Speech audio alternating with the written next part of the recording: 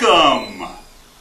Today we're going to find where this quadratic equation crosses the x-axis. Okay? In order to find that, you must set it equal to 0, because when it equals 0, that is actually crossing the y-axis at 0. So, remind me to edit this one. But you set it equal to 0, you go x squared equals -4. X equals the square root of -4. Stop. Cross dimensions into reality, yes. Can't really have a square root of a negative number unless you're really good at math, which I know you really are.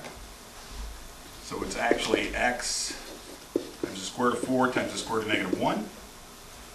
X, which is plus or minus 2. We have a new word for that. We don't call it the square root of -1, we call it I, because it's an imaginary number. And we're done. Thank you. Have a nice day.